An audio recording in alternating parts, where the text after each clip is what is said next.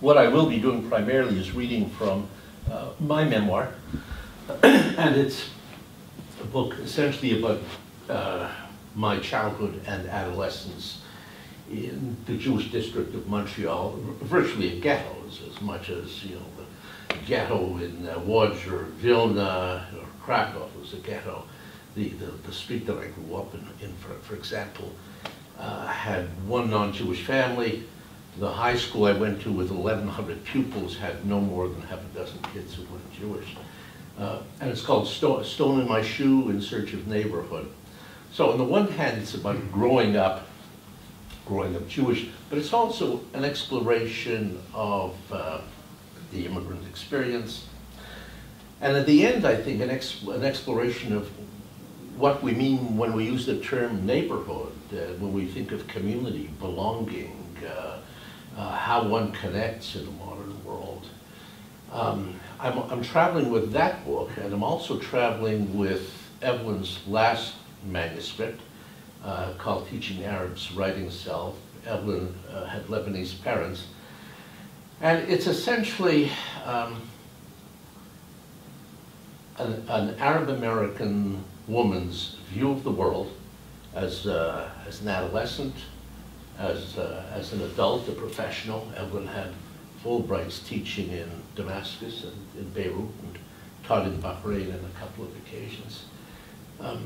And these were the last two things we did together, actually. We lived together, worked together for 32 years. Evelyn was not only a superb writer, she was a superb editor, and I really benefited from that. So, let me start with a poem, and I'll read a section of my memoir, and Kate will read a section of Evelyn's, and so on, and probably finish with a poem.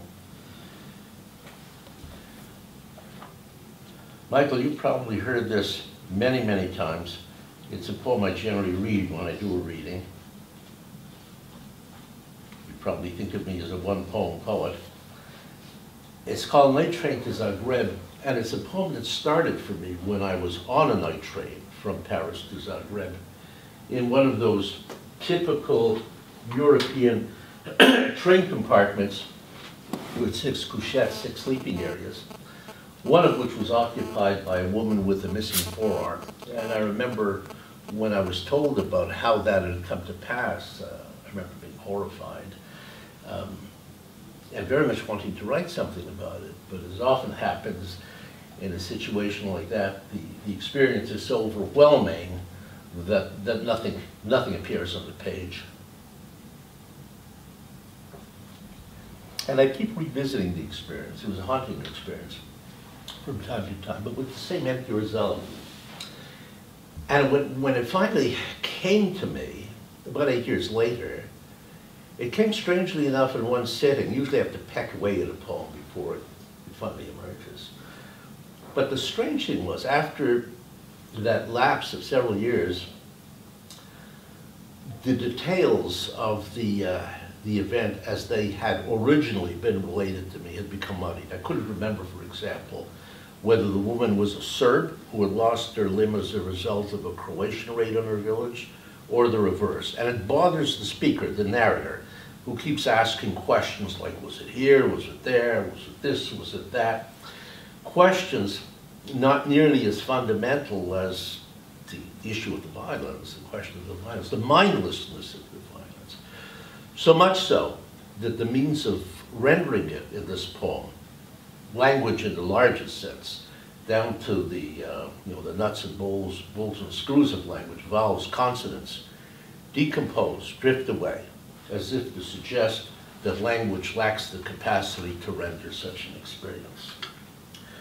The explanation is longer than the poem. Night Train to Zagreb.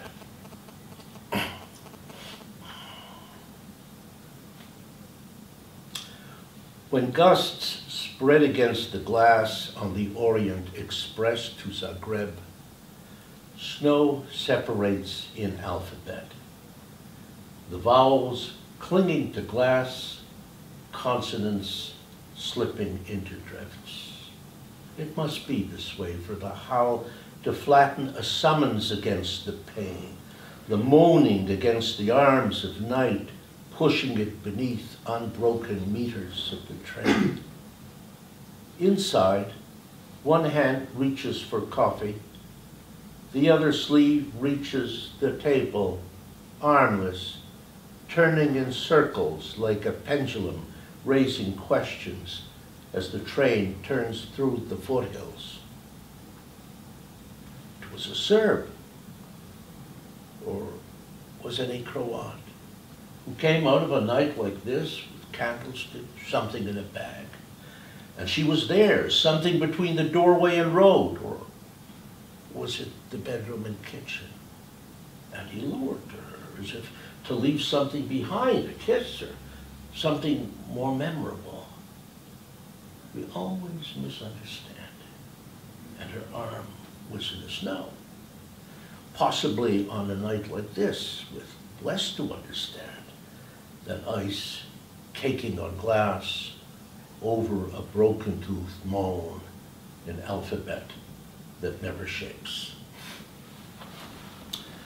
I am moving fast backward through photo albums, letters opened 60 years ago, stumbling towards the Montreal I once glided through with imaginary skates, mounting at age 5 the steep wooden stairs of Mount Royal Elementary School, only the name had a touch of nobility, eventually crossing the frontier of Rachel Street to Barrenbing High.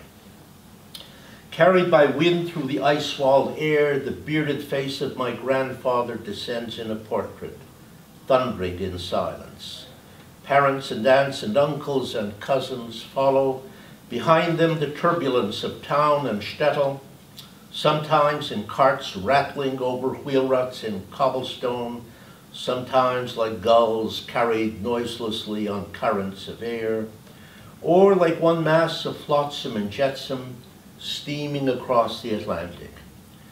Bobbing in their wake, matzo balls and the mysterious sounds of the Torah intoned by young boys around long tables with slender fingers and hair finer than mica.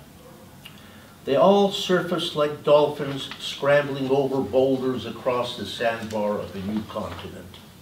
Some dropping from steerage into strange harbors, swimming like my uncles Meyer and Rudolph to shore. Once there, the bewildered shake the journey from their clothes, the coal dust from the engine room, the cramp from steerage, or for the more affluent, cake crumbs from the main dining room. And look around, studying the movement of the natives, the Anglos, Francophones, Latinos of the Americas, while following the wisdom of their own hands, sewing cloth, shoveling coal, hammering tin. Overhead, the stars turn like a merry-go-round as a tidal wave of Jews spreads across the plateau, a crop extending like acres and acres of wheat or soybeans or corn, without variation, it seems, until we discover that the new arrivals aren't all the same. Some have beards, broad-brimmed hats, and chant prayers with the fervor intended to draw heaven to earth. And others, earlier arrivals, are Christian, who, though not part of our play, announce themselves in neon lights among the Jewish shops on St. Lawrence Boulevard.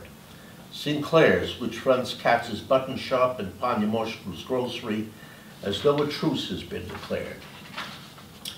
These were the syllables in our atlas, the sights that passed us as we passed our hands over the sandpaper roughness of the lumberyard's concrete wall, the glass front of Schwartz's delicatessen. Within our borders, we shuffled up and down stairs, scuffed corridors for 11 years under the arched eyes of teachers who, from a distance, were one massive authority, but close up broke down the categories of shape, size, and ideology. We grew into the school the way one grows into a suit of clothes passed on by an older brother. Familiar, comfortable. Less comfortable was the rabbinical training that waited for us as the sun darkened at the end of each school day. The shtetls our parents had left thousands of miles to the east re-emerged as we approached the age of 13 and trudged towards manhood by climbing the stairs to the second story of a flat 2 blocks down Clark Street next to a synagogue. Across the threshold, monitored by the squint of the rabbi's wife, we turned into a room dominated by a long table and a dozen or so adolescent heads with skull caps. The scene smacked of the illicit, like the basement of a church school on Santorini, where the clergy practiced sedition for years by teaching Greek under the eyes of the occupying Turks. Inevitably, we left high school in our ghetto, a handful of blocks in each direction, never fully understanding the social laws that signaled the time for our departure. But, like it or not, we were hatched, ready to integrate into that other world. Each of us needed something to draw us out, to take those first tentative steps from the radiant heat of familiar paths to the professions. For some it was engineering, watching numbers cascade into the girders of buildings. For others it was teasing the law into conceptions of fair play. For several, it was science hovering over a microscope, discovering miniature worlds. For me, it was the mysteries of language that, unbeknown to me, had begun to attach themselves to the chatter around the family's festive meals, to the strange shapes of Hebrew characters, to the spiral-staired houses on my path to school until the music slowed and the dance stopped and the lights went out and it all ended and I left that ghetto for McGill University, only half a mile west, but further than I could imagine. Now, Kate is going to read first from one of Evelyn's early essays. It's called 13 Takes on Growing Up Arab American. She's going to read one of the middle sections and then a couple of sections towards the end. Best fishing buddy was Mr. Rosenfield, who sold silk ties and held his pants up with suspenders. Before dawn on a Saturday, his black Pontiac would drive down our street, and my father, who'd been at the window watching for headlights, would flick off the porch light and be out the door. Gear loaded, the two were off for the day, out after white perch and striped bass, freshwater fish. Forget the sea. Cape Cod had 365 bodies of water, my father claimed, a new one for each day of the year. When they arrived at their special spot, the sun just rising, the morning mist still on the lake, they spread out along the shore in opposite directions, mirror images, clumsy figures in waist-high fishermen's boots wading cautiously into the water. Product of shtetl or mountain, neither man knew how to swim, but they knew rule number 1, don't talk, don't call out, don't scare the fish. At noon, under a fringe of trees, they unrolled a patchwork blanket of wool remnants my mother had pieced together on her sewing machine, pulled out sandwiches wrapped in wax paper, fried eggplant for my father, something that smelled of fish for Mr. Rosenfield. Hard-boiled eggs, whole tomatoes they bit into like apples, thermoses of sweetened black coffee, cinnamon buns picked up the day before from a favourite bakery. Afterwards, my father puffing on his pipe, Mr. Rosenfield his cigarette, they relaxed into conversation. What did they talk about then, this Arab and this Jew? Rods and reels maybe, lures and live bait. Irish politicians. In April that year, my mother rented a storefront a quarter mile from school and installed 2 banks of sewing machines, some Singer, some Wilcox and Gibbs, all second-hand. She was going into business for herself, just like a man. Equipment in place, my mother looked to manufacturers downtown who would contract work to her. The earliest and steadiest source was Mr. Lerner, whose clothing line was Debbie Lou, his daughter's name. Jews are like us, my mother said. They love their children. Every so often on his way home from the city, Mr. Lerner dropped by our house. My mother, flustered by the novelty of a guest who wasn't family, directed him to the best chair in the parlour and brought out the Canadian Club, offering it neat or with a splash of water. But as she knew, he was there on business. A new style of bathrobe or of pedal pushers to be laid out on the coffee table and its price haggled over. With the sample garment turned inside out and back again, she would tick off what it required by way of zipper, pockets, darts or lining. A lot of work, she'd finally say. She didn't know. Could she turn a profit? She had left Lebanon at 12, manned textile looms at 14, and been a worker all her life. Now she was a boss and desperate to succeed. Mr. Lerner would set down his glass and rub his knees. "Look at it my way, missus. I also have to eat." Eventually they'd agree on maybe 15 more cents per garment. Only time would tell if she'd been outmanoeuvred. For now, courtesy dictated she bring out her fancy sweets and brew a pot of coffee. Later in her shop, she'd go through the same dance with her workers. A lot to this new style, they'd say. It's complicated. Setting in this collar will be tricky. 7 more cents. That's all? Ladies, look at it my way. On my first trip to Lebanon, I changed planes in Paris. At Orly, I was already seated and strapped in when passengers were instructed to disembark. In the afternoon sun, our luggage had been lined up on the tarmac, and each of us stepped forward to identify our bags. Then we were herded back on board. I trooped on with the others, although I knew the plane was going to crash. Disaster, mayhem. How had I forgotten? This was what the Middle East was all about. I'd wanted this trip for the adventure and to see my parents' homeland. Times had changed. Black was beautiful, exotic was in. The melting pot was yesterday's thinking. But I'd been apprehensive from the start and met with a psychiatrist to talk it out. He didn't understand. 4 hours from Paris to Beirut. I figured the bomb was scheduled to explode midway. The next morning, I sat on the terrace of the Hotel Melkart, named after the ancient king of the underworld and protector of the universe, drinking in the scents of jasmine and white gardenia, nursing a demi-tasse of sweet Turkish coffee. In the distance ahead, gulls rode the sea breezes like a roller coaster. Below them, in a dazzle of sunlight, the blue-green Mediterranean kept on to the horizon. Ghost ships passed, silhouetted against the pale sky. High-prowed Phoenician vessels, ploughing their way from Byblos, Beirut, Tyre, Sidon, voyaging to North Africa, on through the straits into open, unknown waters. And steamships travelling in their wake, carrying my parents and my grandparents. Later in the morning, I would find a driver to take me to my mother's village, where my aunt was waiting, and on another day, inland to Zale. "You're going home." My mother had said it like a promise.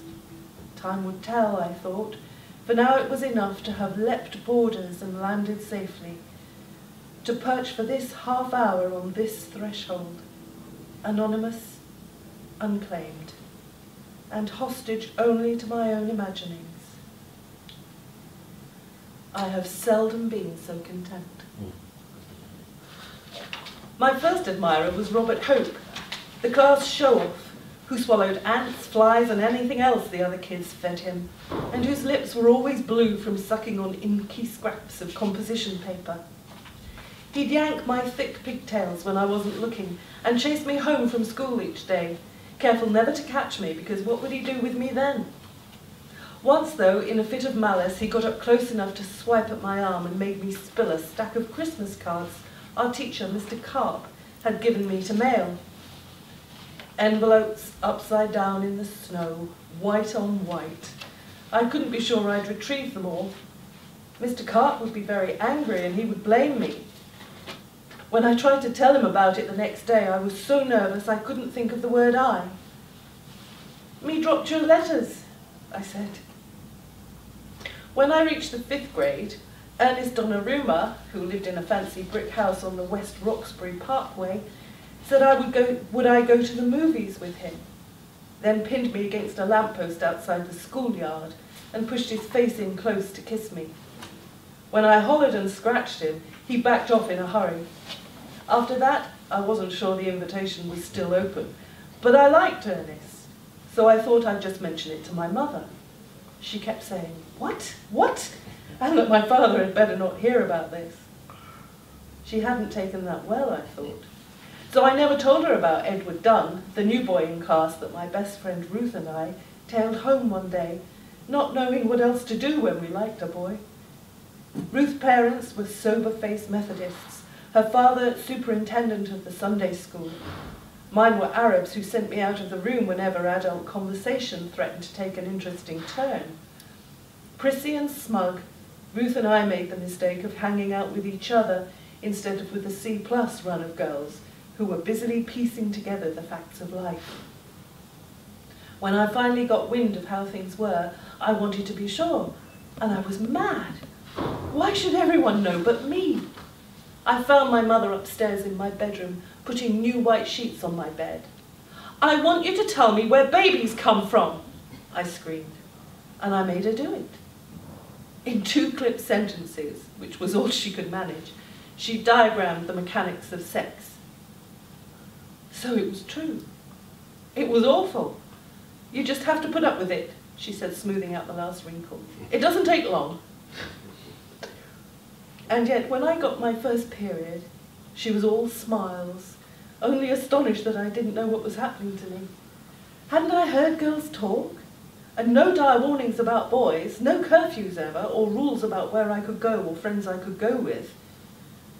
What awful things does it say about me that she trusted me so? No dates either, of course. I didn't much care, except maybe when I missed my senior prom. But since I went to an all-girls school, I would have had to do the asking. And though I fantasized all the time about boys, there was no flesh and blood specimen I could think of to be seen with. So my high school years passed without our ever having it out. Once I got away to college, my parents couldn't stop me from dating, the little bit that I did date. They just looked the other way and trusted that once I put my mind to it, I would meet some honourable young man from a good Arab family and marry him. But no hurry about that. Meanwhile, there was Steve, the handsome wasp I dated for most of my junior year. "How did you land him?" asked a friend I never forgave. Once, when I was home for the weekend, he picked me up and drove me back to campus. And then, a couple of times, he dropped by the house when I wasn't there, thinking he could charm my parents into liking him. They were always polite, would not have known how to be otherwise, but they must have wondered who was this blonde outlander and what did he want from them. Surely not their daughter. That spring break, Steve came by the house again and went out somewhere. A party, a movie, bowling, I don't remember, and then came back late. Parked the old VW Bug down the street and made out for an hour. At one point, the neighbourhood cop, walking his beat, stopped to peer into the car, but when he saw it was only me, he smiled and moved on. My mother met me at the door, beside herself with fury, and I suppose with panic. Where had I been? Wretch that I was, what had I been doing? She would not let me go to bed until I told. There was so little to tell, but even that little would have been too much for her. It had been a late party, a movie or string, I said. What was the problem? She scared me that night. I'd been pretending to myself that I could go and come as I pleased. I'd forgotten that she would never forget the village culture in her bones, the dread of being shamed, never able to marry off your children or visit your neighbour, the misery of having everyone look at you as if you had ceased to exist or were less than the dirt under their feet. Born in the 19th century and into another world, old enough to be my grandmother, she did her best. And I learned to do my part, lying and leading a double life. Anything rather than rouse again that killing rage.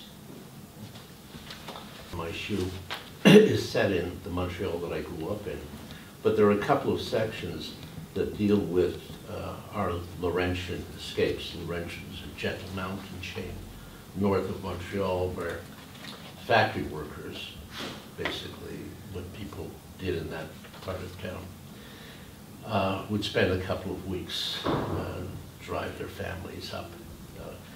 Especially in the late 40s, early 50s, when there was a lot of polio around. The idea was to get your kids out of the city.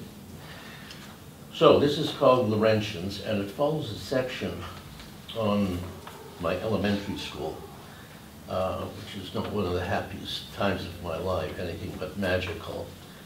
So we start by saying, magic did not happen at Montreal School, but when classes let out in June and the family drove 30 miles into the Laurentians, it was as unmistakable as a visiting circus.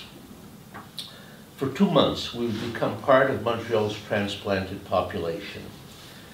We'd set off our car packed with clothes, pots and pans, until finally, no room was left except for a narrow space on top of blankets and pillows, which my brother and I wedged ourselves into.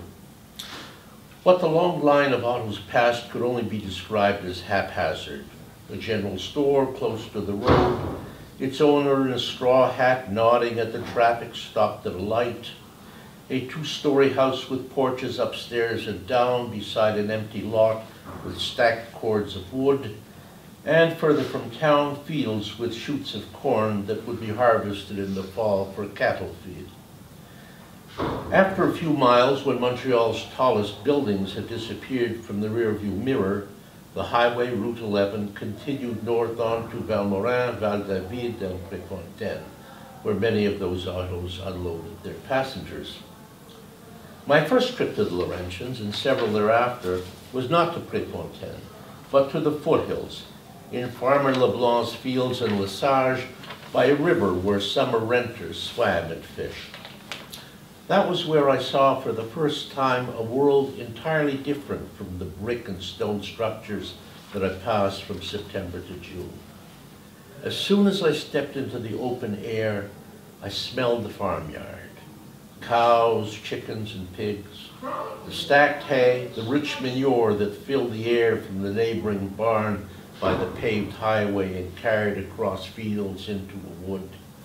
Here, for the first time, I was charmed by the supercilious stare of cows, by the way chickens shed their warmth along paths that they created. I accepted their mooing and clucking as language to be taken seriously.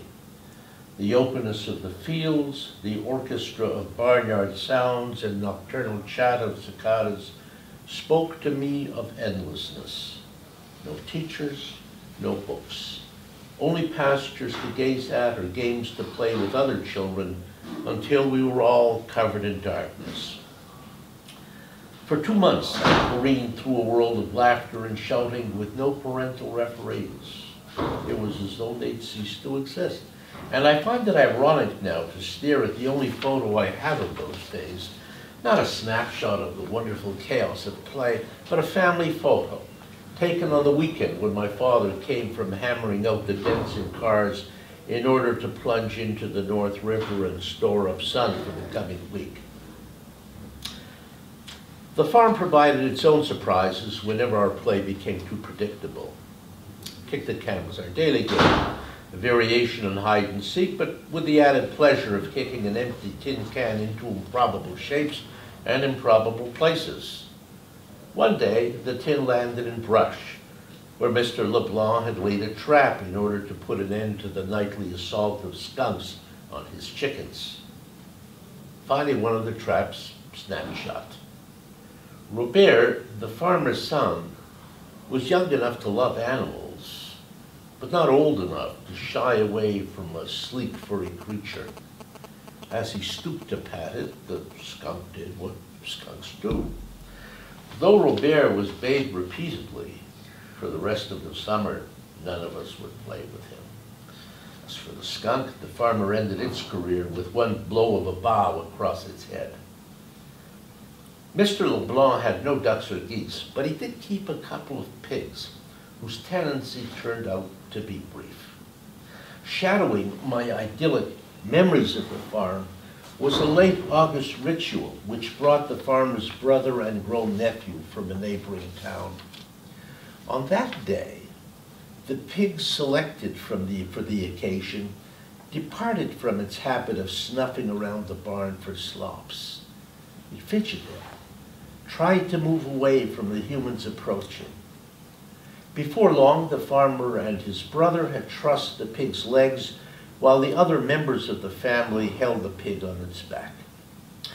As the Leblanc family hovered like a team of surgeons, it responded with squeals which were as close to a human sound as I've ever heard coming from an animal.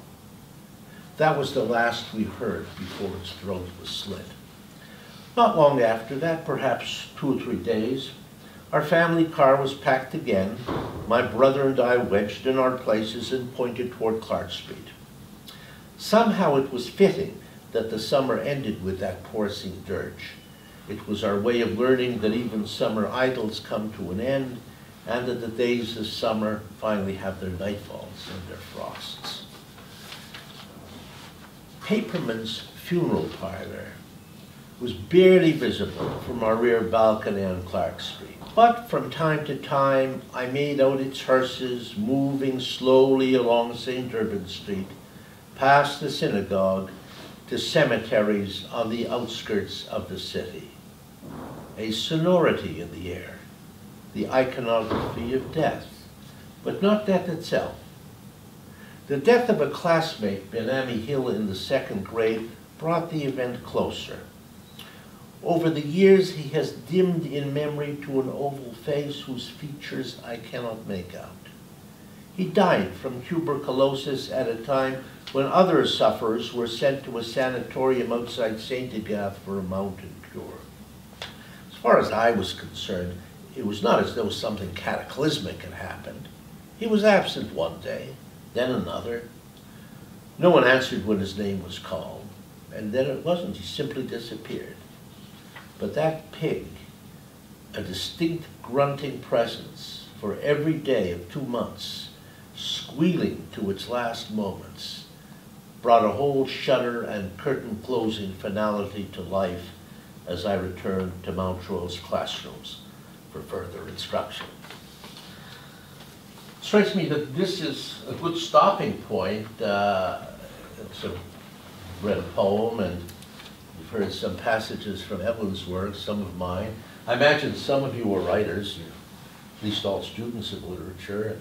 I don't know whether you're involved in any what is called life writing. I mean, whether you're keeping journals or thinking about autobiography, biography. I was speaking to one individual here who mentioned that she was interested in writing, and fantasy was what interested her or appealed to her. Any thoughts at all? I've actually tried a bit of life writing, but it seems a bit. I feel like there's a responsibility not to misrepresent people with that you don't have when you're. That's an issue, actually. That is an issue. Evelyn, before writing this, Evelyn died in 2010. This was published recently. She wrote a collection of short stories. Actually, a lot of the characters are her relatives, and just hardly disguised at all. I had this issue come up just talking about my high school days and teachers that carried some moment in my life. I identify them. On the other hand, there are teachers that how can I be charitable here? I misread. I simply gave them another name, basically. Although it's very interesting, the launch in Montreal was at the Jewish Public Library, and it inaugurated a museum devoted to my old high school. So there was a huge crowd of people who went to that high school. And I was talking about the woman who taught drama, and I call her Miss Katish, since the likelihood you will never meet her. Her name was Miss Katz. Of course, everyone in the audience knew who I was talking about. And I always, she basically would come in with a rag bag of ethnic jokes that she picked up from, Sunday radio, it was like indulging some doughty aunt or grandmother, and so. But the individual who did the introduction, or hosted the event, I think was offended because he really liked her. He thought she was terrific. I didn't argue with him. I think you raise a more profound problem, though, because there are times when we deliberately make changes. Let us say you're describing, you want something to emerge, and you rearrange a landscape because it leaves you with a particular feeling, which sorts with the action that you're trying to convey.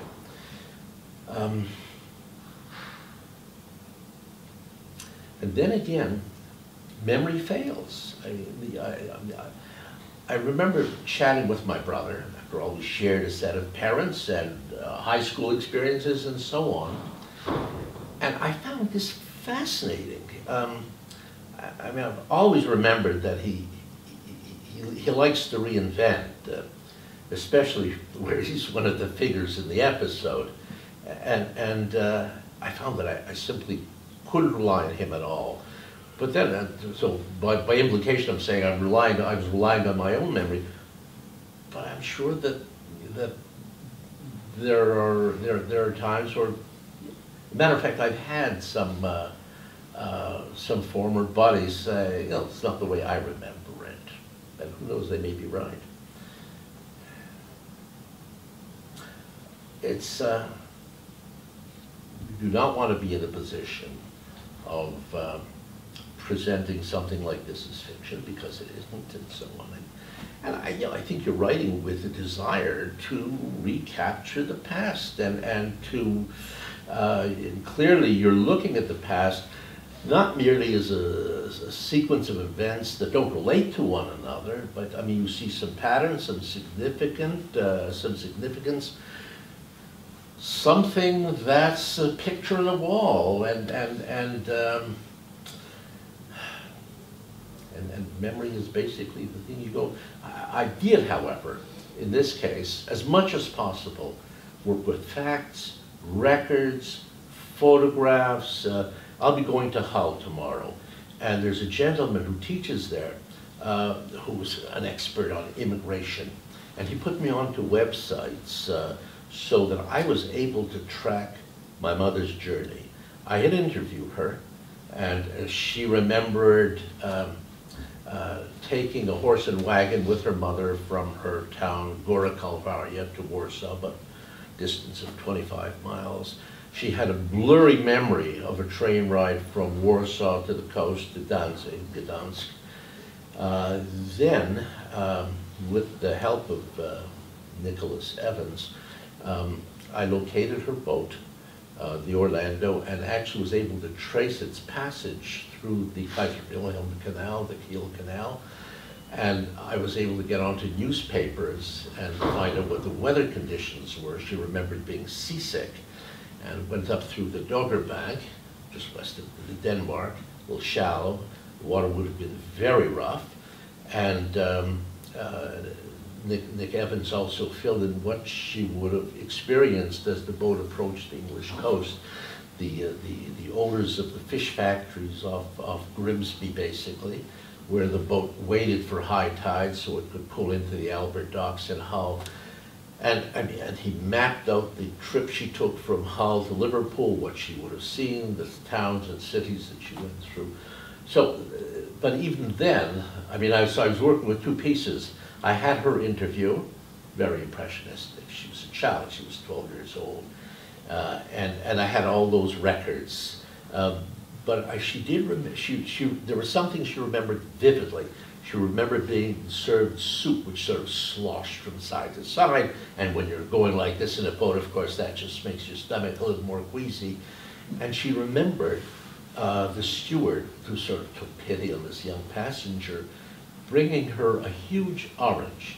And I have her basically with this orange in her hand as she lands and she disembarks, kind of a symbol of the world that was to come. So, you know, there's, you know, it's a matter of taking the root systems that are there, basically, that one could find in actual written records, and then creating a narrative out of it. Do you think the experience of writing a memoir is the same or similar in older age, or youth, or middle age? I mean, obviously apart from the quantity of years to refer to. Two good questions.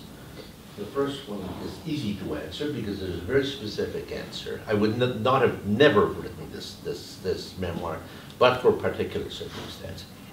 Evelyn and I would periodically go to a writer's colony. They have lots of these in the States. They have some in the UK as well, I understand. When we went, it was in Virginia, the Virginia Center for the Creative Arts. It houses writers and painters and composers, sculptors, photographers, etc. Feeds them, gives them studios to work in. And we often went down together. And you work in separate studios, and the understanding is you don't disturb one another. And I had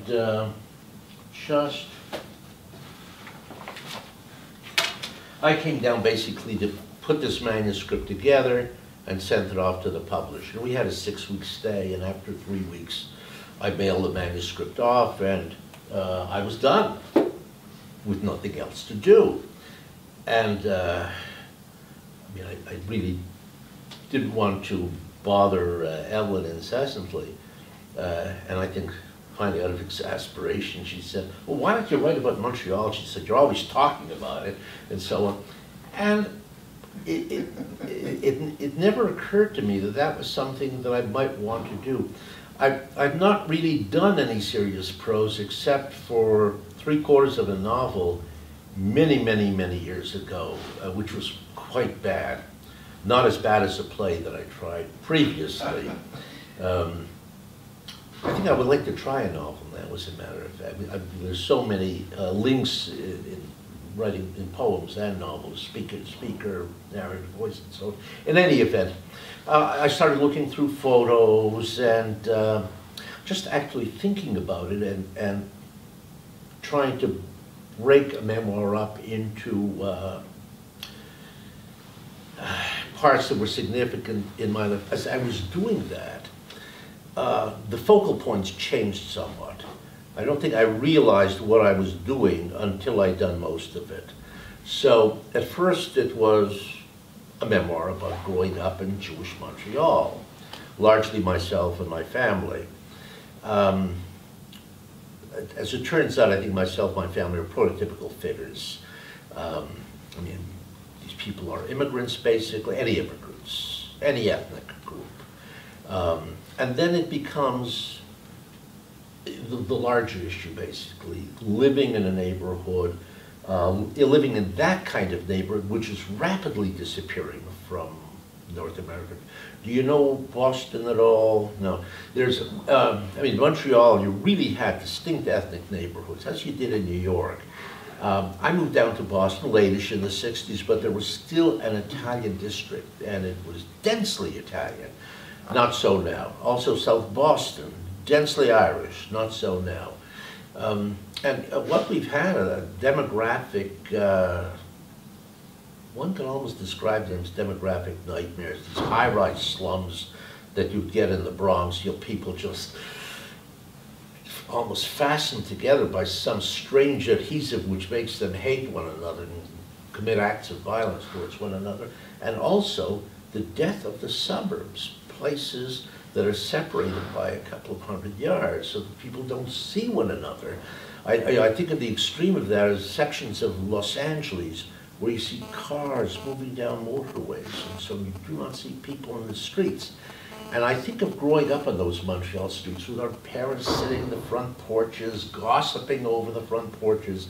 There were masses of kids playing in the street and so on, and there was a wonderful energy to it. I just feel that I had a glorious growing up, a glorious childhood. I think that people who don't have that experience, I think, lack something. Your second question was recollection in different stages of one's life, right? Yeah, whether the impulse to write a memoir can be the same or if it's not. So it's you know, in my specific case, I mean, the answer was, I mean, I would not have written that memoir if Evelyn had not prodded me, and I realized that there was stuff there, and was something to work with. And I like having a project that takes time while I'm doing shorter poems. So that was helpful. What sort of a memoir would I have written 40 years ago? Hard to say. My interests would have been different, clearly. I think I would have come to a different sense of synthesis. I don't think the whole issue of neighborhood would have been so important for me. I mean, at that point in my life, I was just wandering. I mean, one day I started graduate work at McGill, and I asked myself what the hell I was doing there. I couldn't give myself a satisfactory answer. The next day I went up to the Arctic and worked there. I told my folks that I was going to drop out of school, become a poet, and go up to the Arctic. I think they probably thought they got the wrong kid at the hospital. Just what the folks want to hear. But to their credit, they never tried to pressure me. And a good thing, because I would have done what I wanted to do. But yeah, I mean, despite this book tour now, which I'm somewhat uncomfortable with, I don't like being away for so long now. I kind of like staying put. So, and I think I like staying put, and I think I'm more comfortable with the energy expressing itself in a mental way. So I'm trying to understand basically what's happened in my life, what I see around me. In other words, where my previous traveling was very largely with my feet. Although I did keep diaries and so on, it was just, there was a sensuality to it. And my God, going, seeing Saint-Trophime in Nîmes or Arles, wherever it was, and that great Roman bridge in Rue-Moulin, and the Mausoleum of God in Placidi and Ravenna. It's wonderful, just one sensual experience after another. I don't travel like that any longer. And I don't think I see the world in that way any longer. George, what strikes me very strongly when you talk about your mother's passage to Canada and that route around the British Isles that was reconstructed, Yeah. and so on, that is very nearly all you have to go on, the soup in the bowl situation and so on. But it's interesting to see how very little it takes to sustain a very evocative passage of prose, because when I read that in the memoir, I thought, this is so vivid. Yeah. It's all it takes. Yeah. I've often thought of my German grandfather, who was taken prisoner by the Russians in the First World War and sent off to a POW camp at Astrakhan on the Caspian Sea. And after the Germans and Russians made their separate peace at Brest-Litovsk, he was at liberty, but there was no troop train to take him back over, of course. He walked.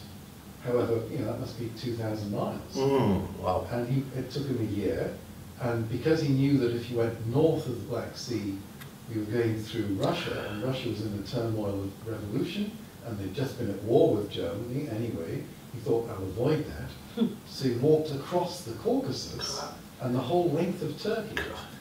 And that is one hell of a walk. Now, all I know is the fact that he did it. I know not a single thing about any place he was, anybody he met, nothing. You know? Yeah. And you think, what can you do with that? I'd love to know what I can do. Because I think about that more often than is probably sane. Because there's nowhere I can go with the thought. All I have is the fact that he did it. It's funny, Michael. Yeah, I interviewed my parents at Evelyn's urging, and it was such wonderful advice. My father was easy to interview. He just loved spinning yarns. My mother was very monosyllabic. You had to drag it out of her, but you don't need much. And I think like something, the image of that orange, you combine it with a seasickness. You know, you see little tidal waves of pea soup sloshing over the edges and so on. You get 4 or 5 details like that, you can build something. But it really helped for me to have what Nick Evans provided, because I really could follow the weather. I mean, I could see the weather the way I could see the weather outside here now. And it tied in nicely. So it was almost as though the narrative had written itself. And I took what was given to me in the, with the image of that orange, her lying there in her cabin, her getting up maybe once or twice, crossing the ocean, and that's invented, where, you know, she just sees a gray sky and so on. I suppose I could have double-checked that, probably was a gray sky. If it was these latitudes, it'll do. Yeah. I think it makes it challenging. It also makes the chore engaging. Otherwise, it'd be mechanical. I mean, if it were just a matter of records and you know, presenting a brief that you were going to put forward in a court of law, it doesn't have the same charm and the same kind of challenge. Well, I was just going to say, my granddad, he was Polish. They grew up in.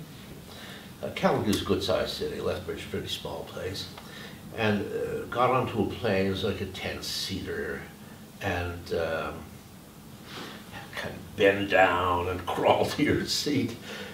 Anyway, got to Calgary and waited for the luggage, and within 5 minutes, the other 9 people had picked up their luggage, and I was standing there.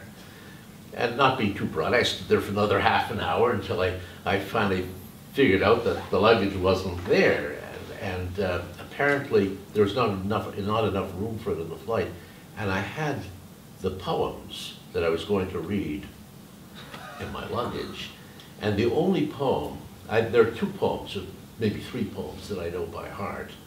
And I thought, God, I mean, what I'm going to have to do in Calgary is just to read those 3 poems over and over and over again. So maybe I'll read that by Train to Zagreb over and over and over again. Okay. Frozen White.